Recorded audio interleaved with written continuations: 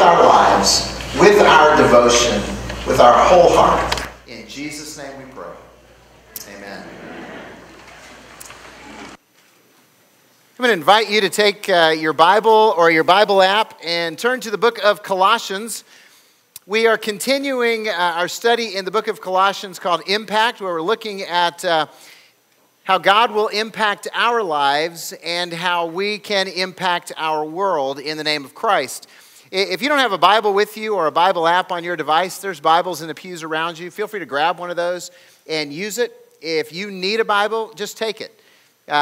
We would love for you to have the Word of God and use the Word of God and let it change your life.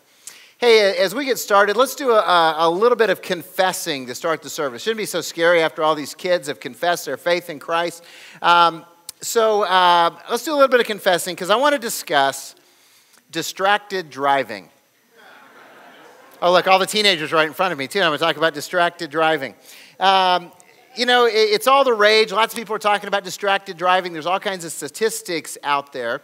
And we all know that if you make a habit of driving distracted, what's going to happen? Yeah, you're going to crash, right? You're going to hurt yourself, hurt others. It's not going to end well. So how many of you drove distracted this last week? Okay, lots of hands went up. I'm impressed.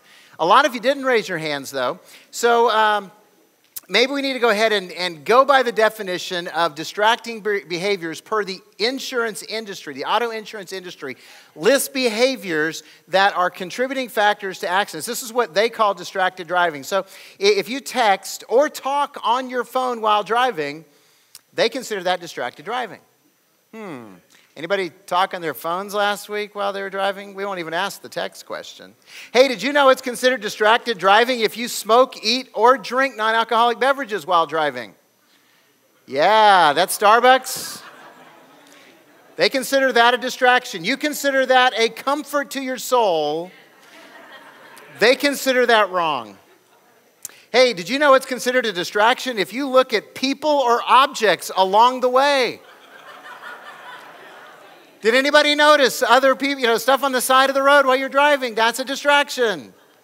If you have pets or people in the car with you, it is considered a distraction. Hey, I didn't make this up. I just pulled it off the internet, right? Off their website. If you operate the air conditioning or the audio or GPS while you're driving, that's distracted driving. By their definition. I know none of you, if you forgot to turn the AC on when you started the car, turned it on while you were driving. Here's the best one, though. I couldn't believe this was considered distracted driving. They said, and this is the #1 cause of distracted driving accidents, according to the auto insurance industry. If you zone out while you're driving, it is considered distracted driving. They must have never driven from here to Vegas, right? So let's do this again. Let's confess again. How many of you drove distracted in the last week? Yeah, if you drove distracted according to the Auto Insurance Institute. Now, we know we're laughing at this, but the truth is, if you really do drive distracted all the time, it's not going to end well. Okay, you're going to crash, you're going to burn. And I want you to know that if you make a habit of living distracted, your life is going to end in ruins as well. Colossians chapter 3, first 4 verses. Listen to the Apostle Paul. Let these words burn into your soul. He says, "If then you have been raised with Christ, seek the things that are above where Christ is, seated at the right hand of God. Set your minds on things that are above, not on things that are on earth. For you have died, and your life is hidden with Christ in God. When Christ, who is your life, appears, then you also will appear with him in glory." The Apostle Paul is very clear that a life of impact is a life that is focused, specifically focused on the person of Jesus Christ. To live any other way, he says, is really a distraction from following Christ. And we get so distracted with life, don't we? We're not even talking about bad things. We got to pay the bills. We got to take care of our family. We've got to go to work. We need to hang out with friends and have some downtime, right? We've got to take care of our kids. And, we got to take them to Disneyland. And we got to run them to baseball and cheerleading and everything else they got to get to. Oh, yeah, and we got to make it to church. Got to do that God stuff. And yet, throughout the Bible, we are encouraged to lay aside the distractions and focus on Christ. It's what Jesus said in Matthew 6, right? Don't worry about what you're going to eat, what you're going to wear, but instead seek first the kingdom of God and his righteousness, and all these other things will be added to you. It's what the Apostle Paul said in Philippians 1:21 when he said, "For to me, to live is Christ. To die is improvement." How about the Apostle John? 1 John 2:15, where he says, "Do not love the world or the things in the world, because if anyone loves the world, the love of the Father is not in him." So we want to live lives of significance. We want to live lives of impact that are powerful. How do we do that? How do we deal with the distractions? Well, one answer given down through the ages is you swear off everything else in the world. You join a monastery and you go up on a mountain and pray. Or if you're the youth and you just go at youth camp, right? It was really easy to focus on Jesus at youth camp, wasn't it? Because you're there and some of you just want to live at youth camp all the time. Yeah, it'd be easier to follow Jesus that way, we think. Nobody's willing to keep you there all the time, though. That's the problem. See, it's really easy to follow Jesus on the mountaintop, but you come home, you come down, you live life, and none of us, because you're here, are the kind that are going to just say, I'm going up on the mountain and staying there all the time. And that's not what Paul wants us to do. That's not what he's teaching. He's writing to a church that's in the middle of a city. He's not writing to people who are monks that are living someplace separated from the world. He's writing to people who have a real life. And he says, hey, we need to focus on Christ. Set your mind on Christ. So how do we do this? How do we live a focused life as followers of Jesus? Well, I think Paul wants us to know that to live a focused life, our lives are connected to Christ. Our lives are connected to Christ. Did you catch that? Verses 3 and 4. He says, "For you have died, and your life is hidden with Christ in God. When Christ, who is your life, appears, then you also will appear with him in glory." What's he talking about? Well, when these students made their confession of faith in baptism, Chad thrust them down quite forcefully into the water. And going down into the water is a picture of death and burial. And what you're saying is that you died to your former self, your self-centered, God-rebelling person that you were. And as you came up out of the water, it's a picture of being resurrected with Jesus. And now you're a new person, and now you're committed to following Jesus. You have died to your old way of life. And now your life is wrapped up in, connected with, part of Jesus. He is your life. He is the one who gives you life. After all, he's the way, the truth, and the life. And so now your life is forever connected with Christ, and he is the source of our lives. So we died to this old life, and our lives are with Jesus. Well, by the way, Jesus is hidden. Okay? He ascended to the Father, and he's getting ready for a grand entrance. He's coming again. But notice this. The first word in this entire paragraph is what? If. If then you have been raised with Christ. That is a significant word. If you have experienced a life-changing encounter with Jesus. If you have confessed with your mouth Jesus is Lord. If you believe in your heart that God raised him from the dead. If you've been raised with Christ. This is big. Because I don't know if you have. Only you know if you've made that commitment to follow Jesus Christ with your life. You see, I can't look into your heart. I can't tell if you really are committed to Jesus Christ. And guess what? You can't tell if I am. Only I know what's in my heart. Only I know that I've surrendered completely to Jesus. Only I know that I've said, Christ, you're my King, you're my Lord. I want to follow you, and I want you to be my life. See, it doesn't happen because you attend church. It doesn't happen because you get baptized or take communion. It doesn't happen because you live a good moral life. It doesn't happen because you give money to the church. See, it happens when you yield your life to Jesus, and nothing else makes that happen. See, if you're going to live a life of significance, a life of impact, it begins if you have surrendered to Christ, if you've been raised up and you know that He has changed you. Do you know that tonight? I pray that you do. If you're not sure, then please see one of us after the service. Let us talk with you. Let us pray with you. Let us help you to be certain that you've crossed that line from if to yes. I know that I have. So if then you've been raised with Christ, then know that as you follow Jesus, that real life is what happens next. Real life is what happens next. Did you catch that? For you have died, and your life is hidden with Christ in God. When Christ, who is your life, returns, then you will also appear with Him in glory. Now that's really kind of confusing, but it's also really kind of cool when you understand it. He says, when Jesus appears. Now this is key to a focused life. So if you really want to live a focused life on Christ, then you got to understand this next point. You got to believe that Jesus is going to return. See, we confess that He's Lord. We believe that He died on the cross for our sins, was raised from the dead. And you also got to believe He's coming again. That one day Jesus is going to return to this world and He's going to conclude history as we know it. And Jesus is going to usher in His kingdom. And Scripture says when Jesus, who is our life, appears, guess what? Our real life appears with Jesus. That's when we're going to know the very best of life that Jesus offers to us who are His followers if we know Jesus as Savior. And with Jesus will be our home and our lives forever and ever. Amen.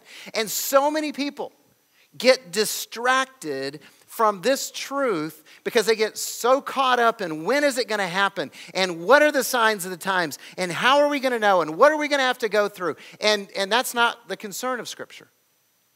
The concern of Scripture is this: be ready for Jesus to come back and be living, understanding that the real life is what happens next.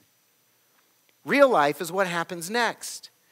You see, when you have this reality in your heart and it allows you, it compels you to live differently. It compels us to live with hope, with peace, even joy, regardless of the circumstances around us. See, understanding that real life is what happens next is what changes our attitude as Christ followers and allows Jesus to trust with now because we know He's got next.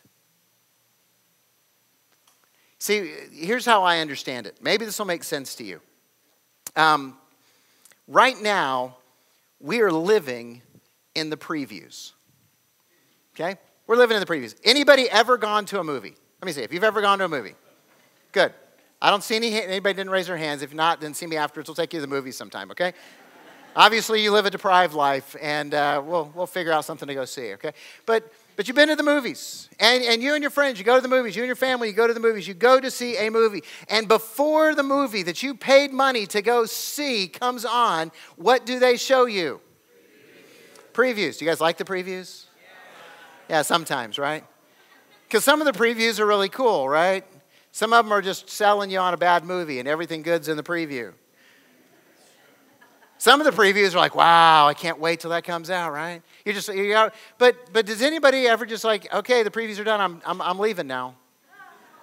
No, because you don't pay to go see the previews. You're not there for the previews. You are there for what?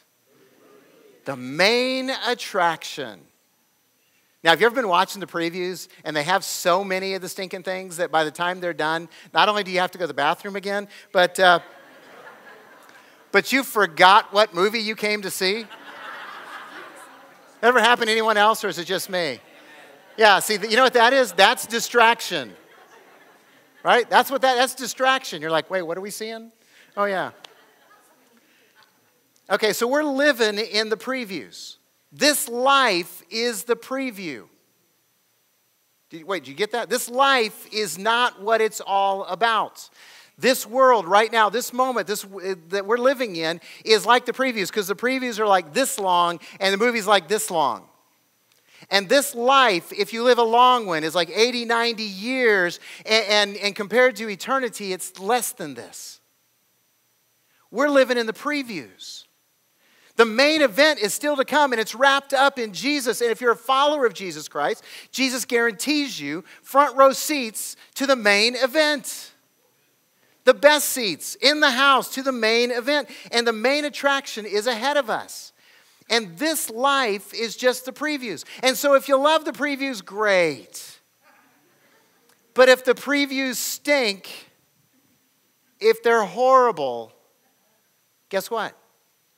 It's only a little while. And the main event is still to come. See, the good stuff is still to come. This is not what we're here for. We're here for the main event, and we're following Jesus now because He saved us from our sins, and He's given us eternal life. But He's telling us, hey, don't put your eggs in this basket of now, because the real life is next. It's the main event.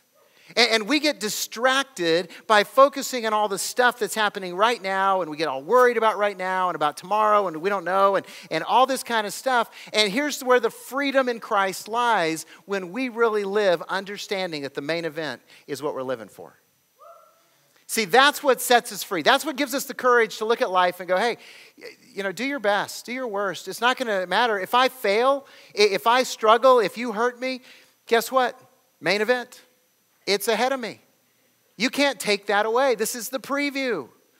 If the preview is no good, it's only for this long. That's what the Apostle Paul said. I don't consider these present sufferings worth comparing to the glory that will be revealed in us. And it's not saying give up on this life. This doesn't mean that you detach and you stop living here. What it means is that you live fully today because you don't have to fear what's going on. You don't have to be wrapped up in depression about, oh, I'm not good enough and I failed and all that kind of stuff, because God's grace is enough and the main event is what's guaranteed. And you don't have to worry about the betrayal and the hurt and the pain and the sorrow and all that stuff that's for the moment, because it's all going to get washed away. When Jesus, who is our life, appears, then our lives are revealed. And we get to experience next. But see, when you understand that, when you grasp this, it changes your dynamics about how you live your life. It releases the stress because you don't have to be perfect.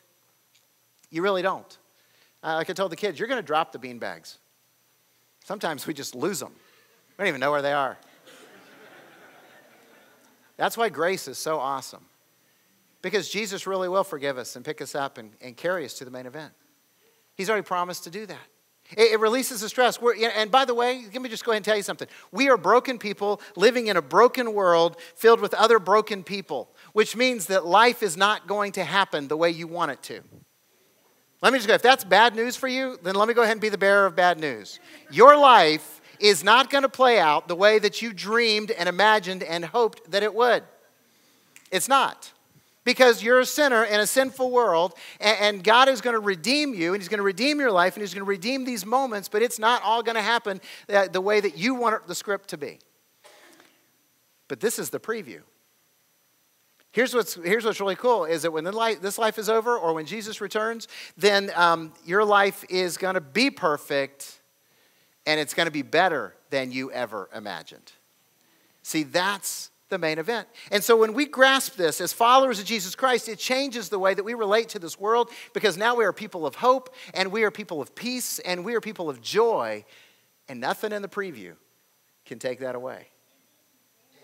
So I hope you understand that our life is connected to Christ, and that the real life is what happens next. Now, once you know this truth, it allows us to focus on the things above. Focus on the things above. Isn't that what he says? If then you've been raised with Christ, seek the things that are above, where Christ is, seated at the right hand of God. Set your minds on things that are above, not on things that are on this earth. Focus on Christ, who is your life.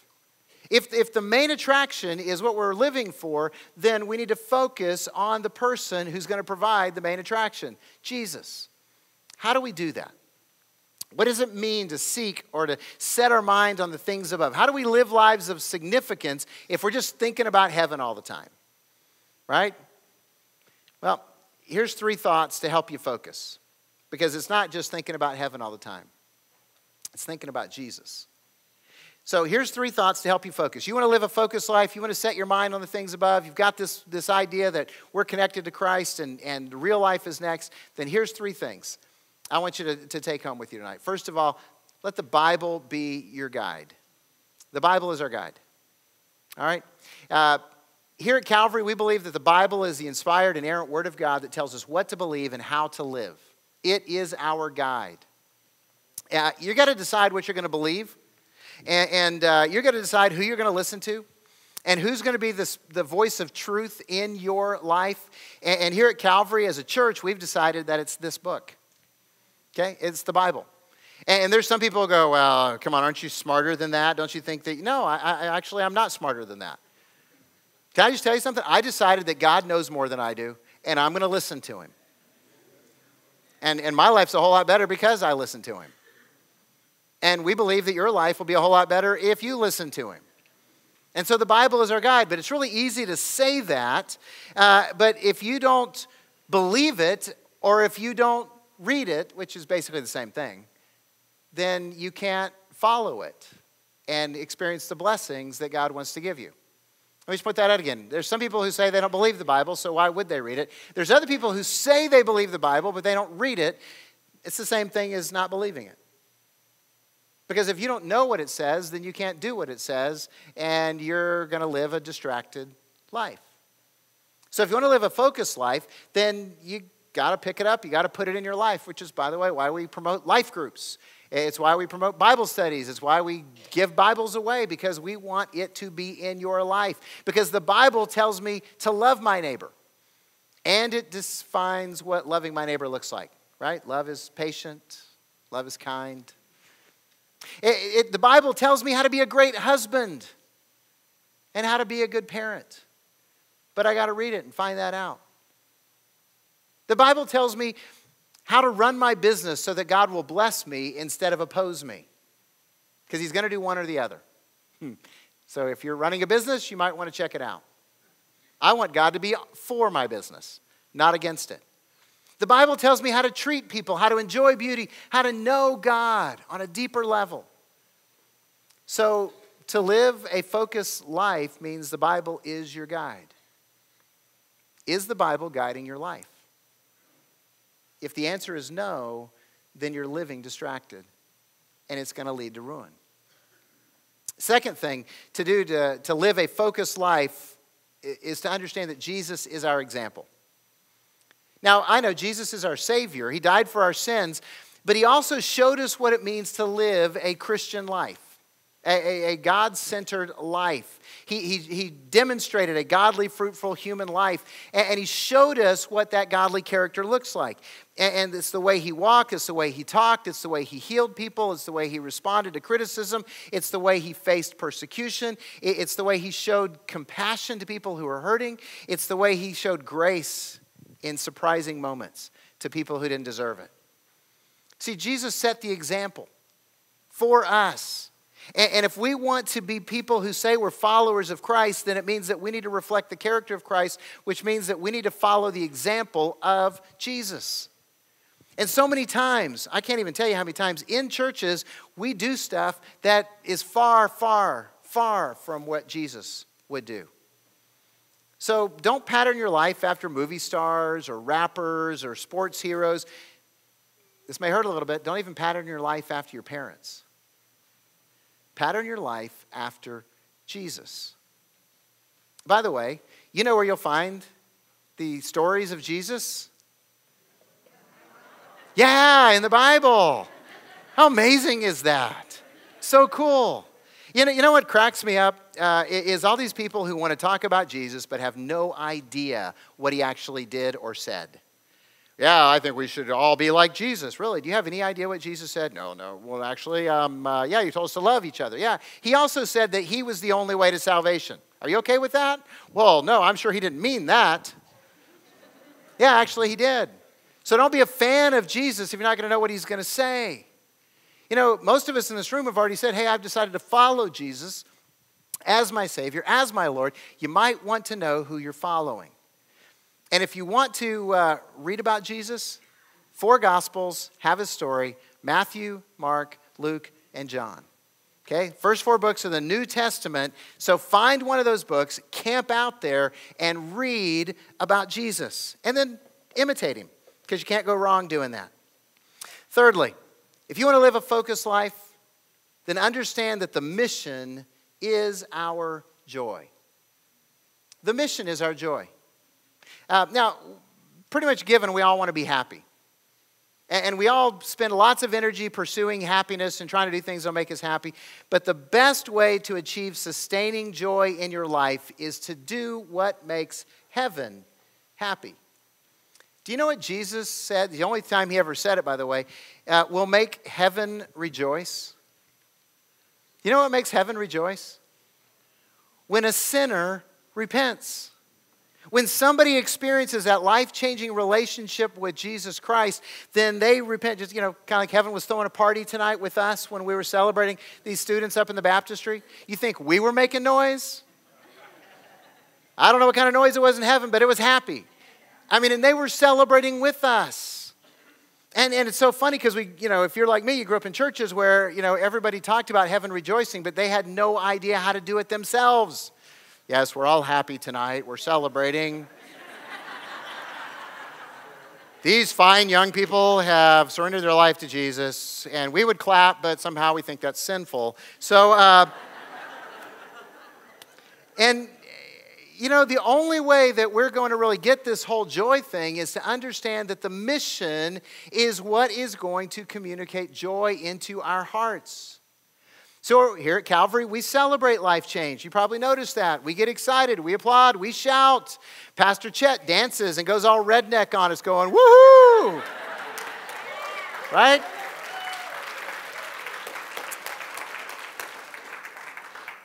He wasn't even in here to enjoy that. Tomorrow morning at 8 o'clock, it'll all resonate even better. So don't give it away. Shh. So why do we do this? Because Jesus came here on a mission. And he said his mission was to seek and to save that which is lost. So if we take this time that we have, this preview, and we focus on joining Jesus in his mission to lead people to a life-changing relationship with Jesus Christ, to seek and to save the lost with him, and then we experience that, see it firsthand in our lives and in others, then we get excited about that. Did you guys notice all the teenagers that were celebrating with their friends tonight? It was awesome. Why were you guys celebrating with your friends? Because you like to yell? Well, yeah, you do, but that wasn't really why you were yelling, right? You were yelling because you were happy for them. You were celebrating with them. See, that's what we do. We celebrate the good news. And I'm just going to tell you, if you're struggling with joy in your life, focus your life on the mission of Christ and you'll discover the joy of Christ. Because when heaven is rejoicing and we're rejoicing with heaven, you kind of get happy. You kind of get excited. You kind of go, wow, is this really cool or what? Baptized 16 teenagers after camp. Last week after the 4th of July service, we baptized 13 people down in the lake. We got more scheduled for next week. God is good. You know? Yeah. And we just get to be part of the party that heaven is throwing. So when that happens, we're like, all the time around here, we're like, I can't believe that we get to do this. It's so awesome. So you'll find that joy when you get focused on God's mission instead of your agenda. By the way, does your agenda clash with God's mission? Or is your agenda God's mission? Because the mission is the joy. So what's it going to be? A distracted life or a focused life on Christ? One, I guarantee you, will crash and burn at some point. And the other one will impact the world. What are you going to choose? Because Jesus, who loves you, who died for you, who's cheering for you, gave you the choice.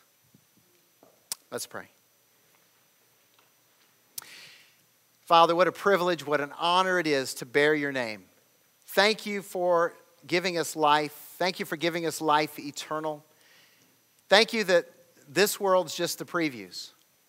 Because some of us love it and some of us don't, but it's only for a little while until we get to next. So tonight, fill us with joy. Fill us with your presence, with your love and your mercy so that we can walk out of here and share the hope of Jesus Christ with this world. We love you. Thanks for loving us more. In Jesus' name we pray. Amen. Let's stand and worship our God.